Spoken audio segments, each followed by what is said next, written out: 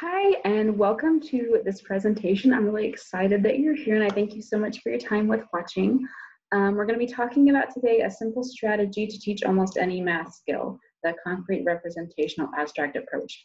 And that's one of the approaches I use most often with my students that I tutor, so I'm really excited to tell you about it. Let's get started. I'm first going to tell you a little bit about myself, though. If you don't know me, I'm Dr. Nicole Caldwell. I'm an autism specialist and a tutor, and I mostly work with math and science. But I do a lot of reading comprehension, reading, other academic skills for my students as well as work on their kind of communication and social skills. I have a master's degree and a PhD in special education, both of those with an emphasis in autism. And some of my certifications are elementary education teacher, special education teacher, kind of preschool actually through 12th grade, Montessori elementary, and I'm also working on some certifications in pivotal response treatment, PRT, which I really love.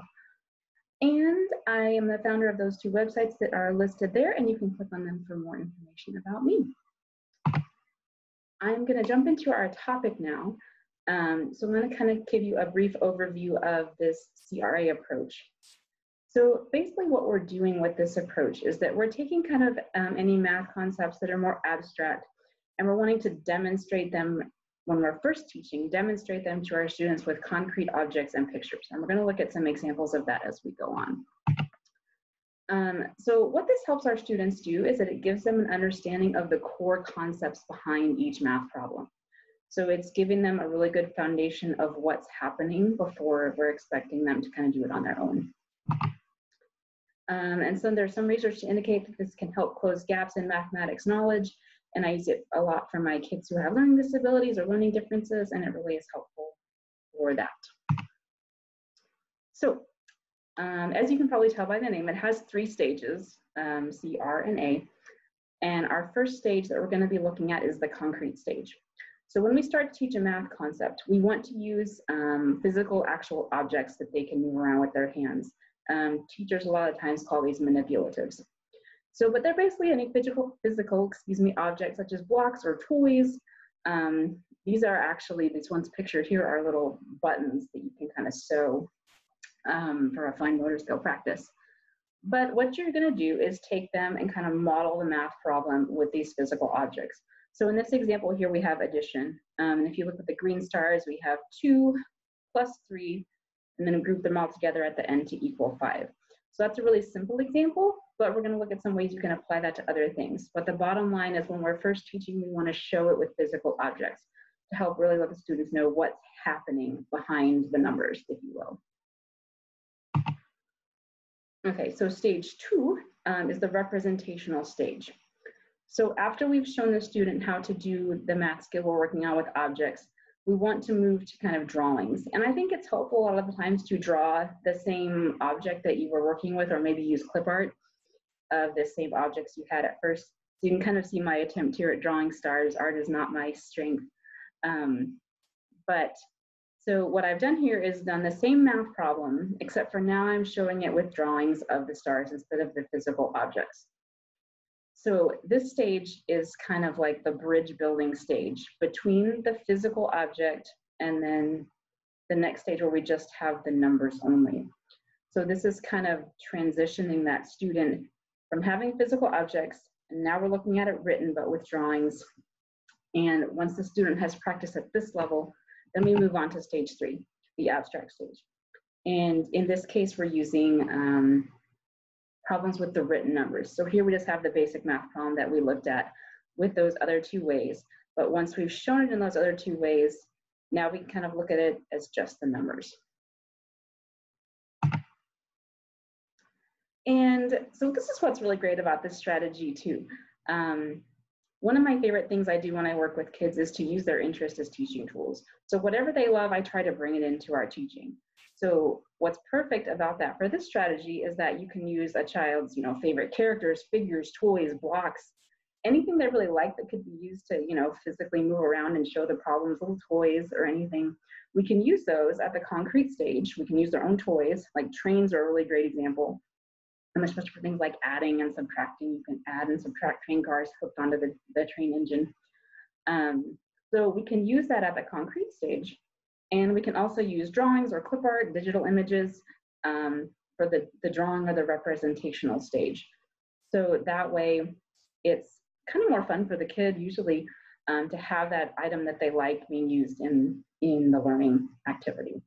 So that's really fun to do, and I enjoy doing that with my kiddos. Okay, so that's kind of the basics. It's a pretty simple procedure, but there are some things I like to do at each stage. So for each stage, you're going to do these kind of procedures. So you'll do them at the concrete stage, and then you'll repeat all these steps I'm about to show you at the representational stage, and then you can repeat them again at the abstract stage. So you do them with each one. We're going to go through those now. Okay, so the first thing that you're going to want to do is to demonstrate the math concept and model solving the problems while the student watches. So you're going to basically give a demonstration to show them how it works, so they'll know. Then you're kind of going to do what's called guided practice. So you give some problems, and if you're at the concrete stage, you'll give the student the toys or the manipulatives or the items so they can work on that. So you will give them a problem and you'll help them and guide them as necessary, give them any prompts or cues that they might need, but you're kind of starting to transfer some of the independence of creativity to that student. Then you're kind of going to want to give the child then a chance to do it more independently. So you'll give them some independent practice, and you can still be there, you know, to watch and answer questions and help if you need to.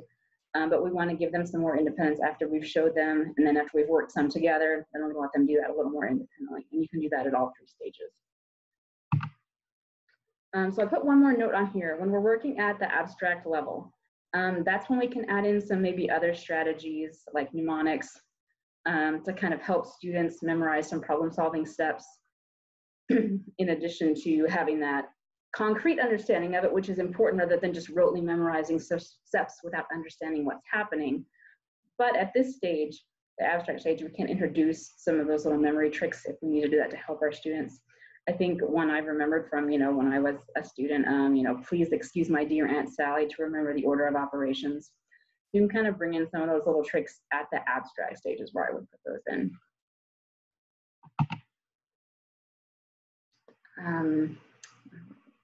Okay, so just since I'm, you know, a big research person, I'm kind of a research nerd, and I use that term in a good way. I love to read research.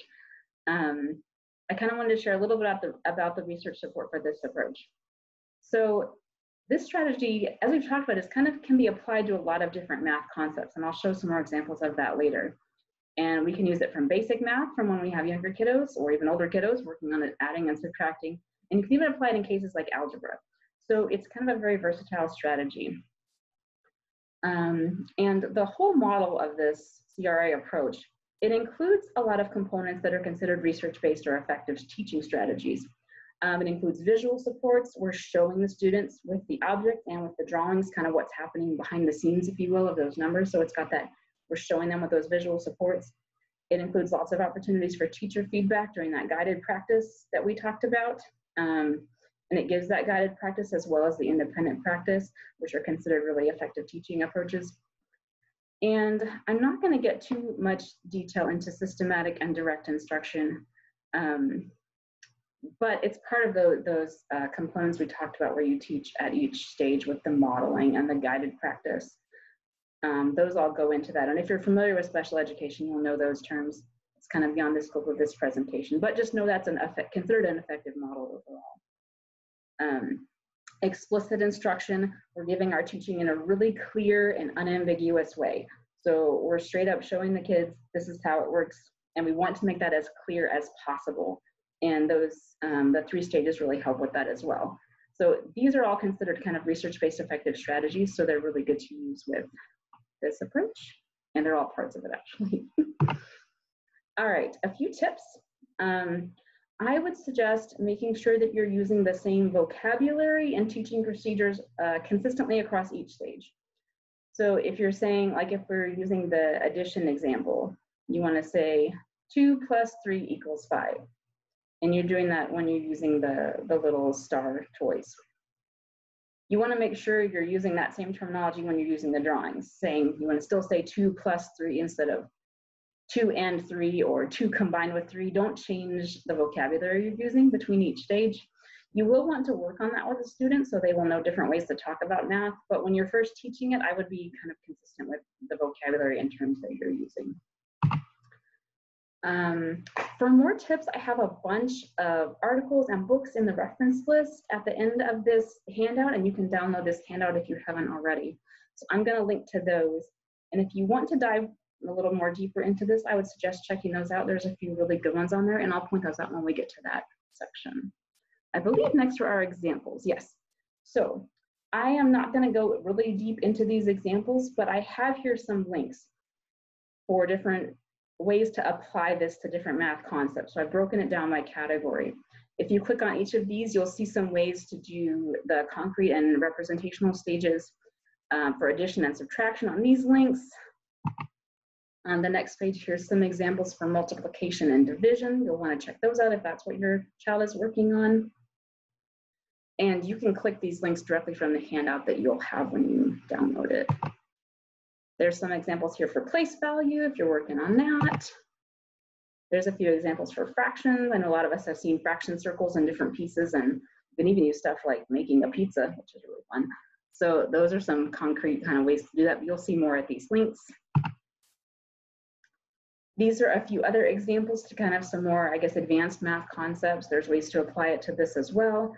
You can use these examples and then also just kind of be creative with what your child is working on to think of some ways that you can show the concept with physical objects, but these are some good examples to check out. All right, now these are the resources I was telling you about. The first one there is a book, and this book is really, really excellent, and I think you can click that link and it will take you to the book on Amazon. But this is one of my favorite math books and I really like it, so it's very helpful, particularly if you have a child or a student who is struggling with math. I have also, that next one there, I've also written a blog post about this topic, which goes into a little more detail about a few things. And so you'll find it at that link. It's on my website. The last three there where it says articles, those are some research studies. And they go into a whole lot of detail, as research does, about this approach. So if you really want to learn a lot more, those articles are fantastic. I would recommend checking those out. These are the references. A few more in addition to those articles I mentioned. These are some ones that I've referred to throughout the presentation. So if you saw something that sparked your interest at the beginning of the presentation and wanted to read more of the articles, probably in this list. I think that might be it. That's it. It's a quick and easy strategy. The kind of the trickiest part is thinking of ways to show it sometimes, but it's a great approach. You can use it for lots of things, and I use it with almost all of my students. So, but if you have questions about it, please feel free to email me or comment on the social media posts where I'm posting this video. And I thank you so very much for being here. Have a great day. Thanks so much.